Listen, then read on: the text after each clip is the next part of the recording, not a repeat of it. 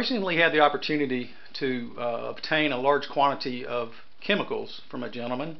It was a friend of a friend's who had reached the age that he was no longer building, and he wanted to get rid of all of his supplies. And so I was at the right place at the right time and have obtained those. And I thought it'd be interesting to kind of show you a little bit about a lifetime's collection of chemicals.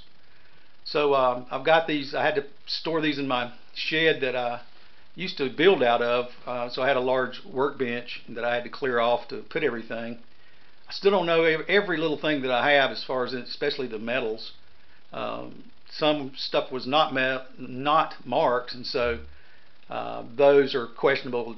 Whether I will ever use those or not. Some things we're probably going to have to figure out how to destroy or get rid of, because I'm sure some of the stuff's is old and it's not going to be stable. But anyway, thought it would be an interesting topic, and I'll show you what I have.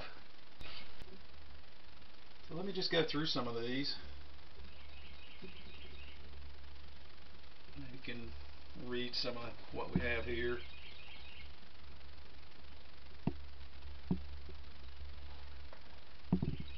The light's not good for focusing in here, but like I said, there's layers of the same kind of thing here, the same chemical. There's layers of.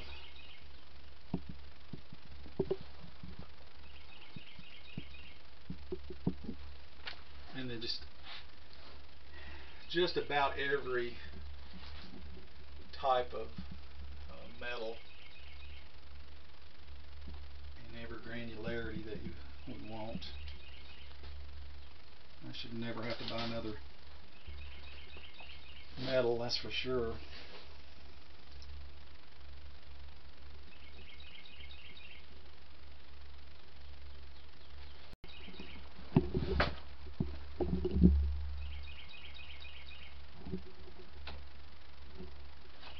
But anyway, there's piles and piles, layers and layers of chemicals.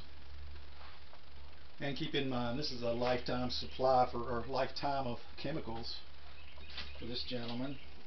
And you know how it is, you're making something and you buy a pound of something just for that one formula, and then you never use it again. And in my case, and apparently in his case, you forget that you have something and you buy more of it. Because I've got piles of the same thing. And I've got 5-gallon drums of red gum and everything you can imagine.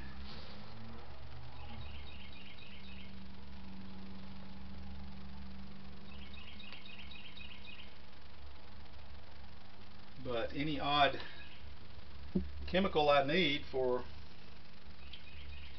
probably any comp that I want to make, I probably have.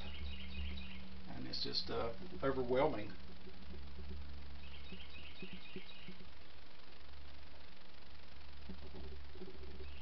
Like I said, I got 5-gallon buckets of stuff.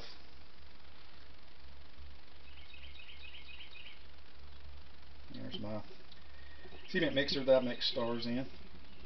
Anyway, that's I said it was just an incredible thing to get, and I'm super happy about it. I should not have to buy any chemicals for quite some time.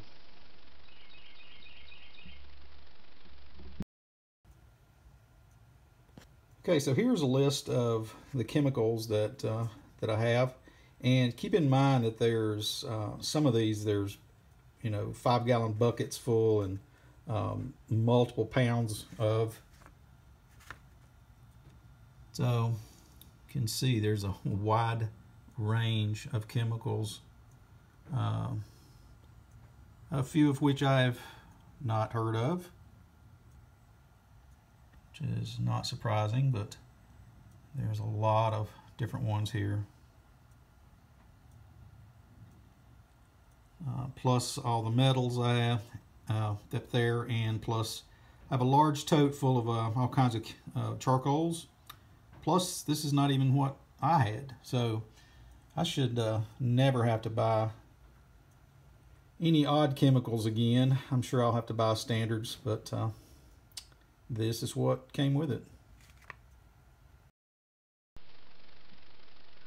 So that's what a lifetime of collecting chemicals looks like. I'm extremely lucky to have met the gentleman. He was a master shell builder, and I would be pleased to know just a piece of what he knows, and maybe I'll make him proud with some of his chemicals at some time. So anyway, I thought that might be of interest to you, and I hope you enjoyed it, and I'll see you in the next video. Thanks for watching.